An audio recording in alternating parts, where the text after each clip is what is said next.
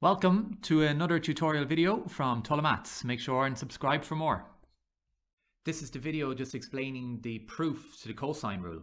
And the cosine rule in your log tables is stated as a squared equals b squared plus c squared minus 2bc cos a. Now before we get into the proof of the cosine rule, so just this is pre-proof, we just need to do a little bit of revision of our unit circle. Now there's a more in-depth video which will explain the unit circle in a little bit more detail, so perhaps have a look at that before looking at this video on the cosine rule. But just a very quick revision on it. The unit circle was basically a circle which had a center of 0, 0 and a radius of 1 unit. So that's what the unit circle is. We created a triangle out of that radius line and it had a 90 degree.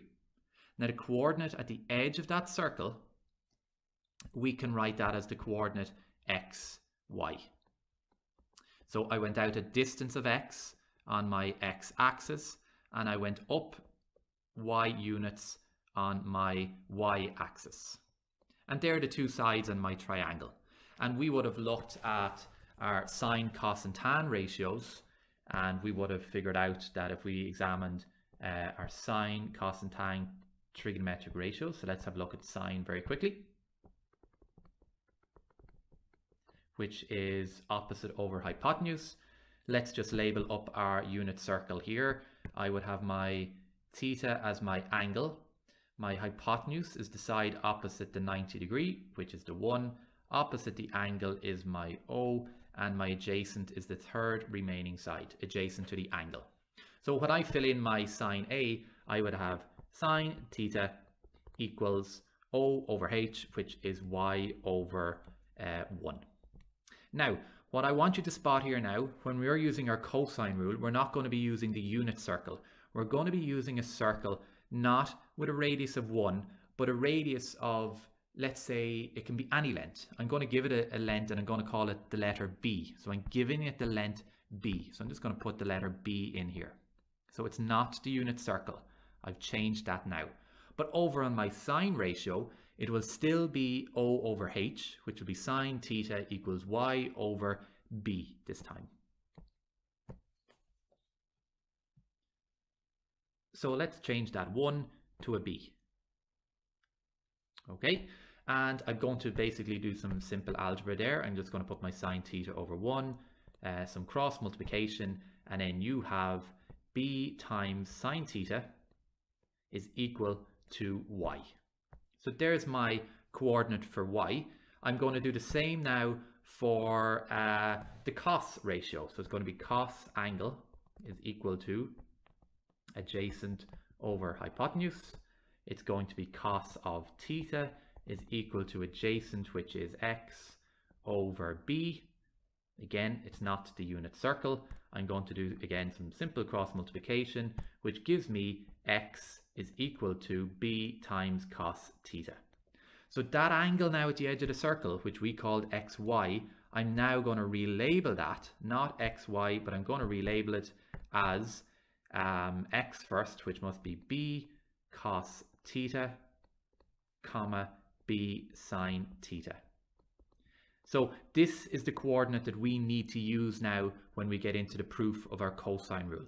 Remember that that coordinate can be anywhere on that circle. So if I was to pick the point over here on the circle, it would still have a radius length of b. So the coordinate will be b cos theta, comma, b sine theta. Okay, so that's just a little bit of background information that we need to know prior to examining the cosine rule.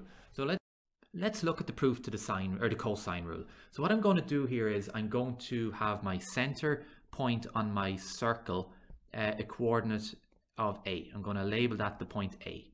I'm going to have another point B, which is going to be outside of the circle, and I'm going to have a point C, which is on the circle. So I'm going to label it up here maybe. So I have 3 points, A, B and C.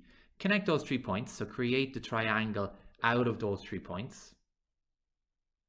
Just remember, one of the points has to be on the circle, one of them has to be outside of the circle, and the third one has to be the center 0, 0.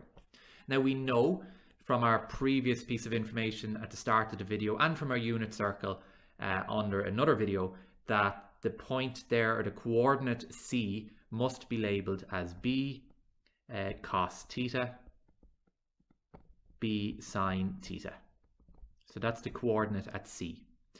Label the A as 0, 0 if you want. B then, just if we actually, first of all, let's label our diagram. So the side here across from the angle A must relate to the length A. The side across from the angle B must relate to the side B. And the side across from the angle C must be the side C. So what I want you to focus in on now for just 1 second is labeling the coordinate B. So we want to label this coordinate B. And how are we going to label this coordinate B? Well, if you think about it, I've gone out a distance here from the center of the coordinate graph out to the point B. Now the length of that line from A to B, we've just called it the length of C. So I'm gone out C units on the x-axis, and I'm not going up or down on the y-axis. So I'm labeling that coordinate B as C0. I'm then going to come back into the center of my image, and I'm going to look at the angle A, and I'm just going to call that then my angle theta, because it relates to the coordinate C, which is b cos theta, b sine theta. So I'm just using the same symbols there. So there's my triangle. Now, how we're going to prove the cosine rule, basically, it's just a little bit of advanced mathematics. It should work out fine for you. But basically how we're going to do it is, we are going to get the distance from the point C to the point B. That's basically all we're doing. We're getting the distance between two coordinates, and my two coordinates are B and C. So let's write down our two coordinates first. So there are my two coordinates. I'm going to label my two coordinates then with x1, y1, x2, y2. Obviously the order of the points doesn't matter. Getting the distance from C to B is the same as the distance from B to C. What I'm going to do then is I'm going to, well, how do we find the distance between two coordinates? We use our distance formula, and our distance formula is within your log tables on page 18. So we're just going to take down our distance formula. Now just be very careful when you're filling in your distance formula. This is where mistakes can be made, so just be extremely careful. Your x2 is going to be your C. I'm subtracting my x1, which is b cos theta, all to be squared, plus my y2, which is 0, minus my y1, and my y1 is b sine theta. Again, all to be squared. Make sure it goes back into your square root. Now I'm going to expand my brackets because it's squared, which means I'm multiplying it by itself. Now my d I can change to a, because the distance from C to B according to my diagram is a length of a units. So I'm just going to substitute a in for d because that's the length of the line. And I'm expanding my bracket, so it's C minus b cos theta times C minus b cos theta. That's my first set of brackets. Plus my second set of brackets to be squared. I'm just going to make that a little bit easier for myself. I'm going to ignore the 0 because it's 0. So I'm just leaving myself with minus b sine theta, all to be squared. Okay, so just left out the 0. And again, don't forget that it all has to be in the square root. Keep going then. I'm going to multiply out my brackets. So it's first term by second bracket. So it's C times C minus b cos theta minus b cos theta is my second term times my second bracket. Okay, and then my final part here, it's minus b sine theta by minus b sine theta. So let's write out my two brackets. So it's plus minus b sine theta times minus b sine theta, because once again it is telling me that it is squared. So let's put that back into my square root. Make it a bit neater than that, and we are going to then go and do some multiplication. So C times C is giving me C squared. C multiplied by minus b cos theta is giving me minus b c cos theta. Then I'm multiplying the minus b cos theta into my second set of brackets, which is giving me minus b cos theta by c, which is minus b c cos theta. And then minus by minus gives me plus, b by b gives me b squared, And cos theta by cos theta gives me cos squared theta. Next thing now I'm going to do is minus b sine theta by minus b sine theta. Well, minus b by minus b is giving me a plus b squared, and sine theta by sine theta gives me sine squared theta. That is all within our square root. So just be careful there with your sines and your squares and so on.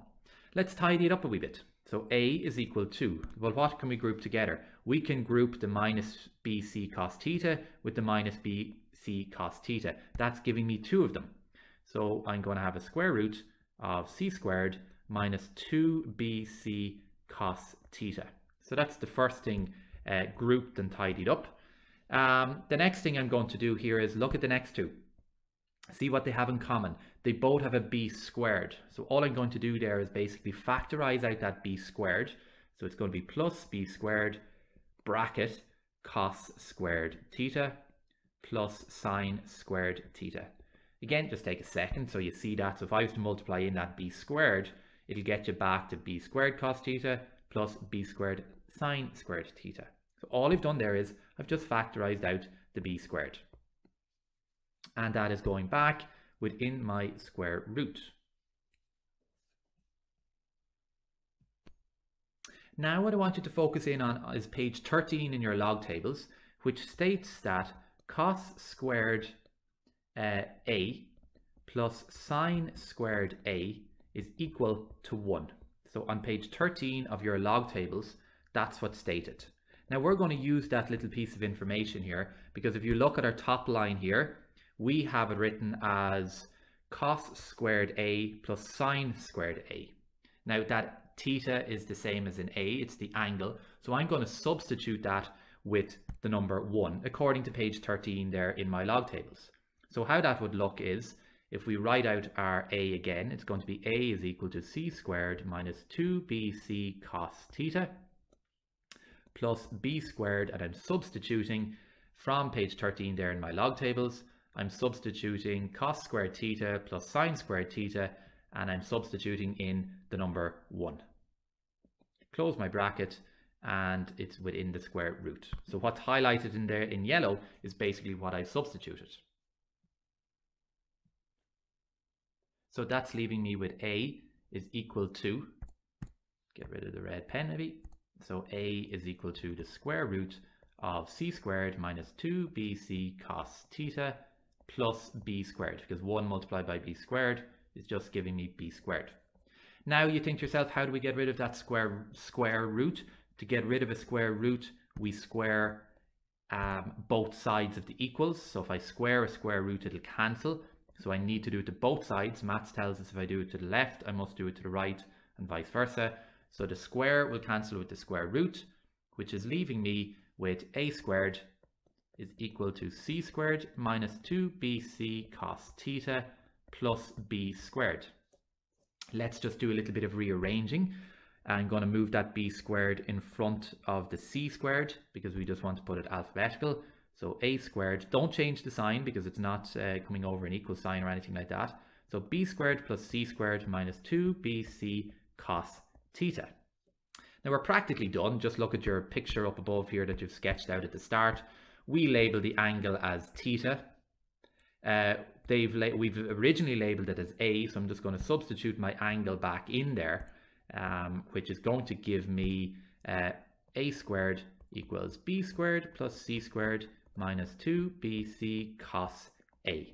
And that is exactly what the question wanted us to prove. They wanted us to prove that is the cosine rule, which we just have. So that is the proof to the cosine rule. Check out the other videos for the unit circle and the sine rule and so on. Thank you for watching another tutorial video from Tulla Maths. Make sure and subscribe.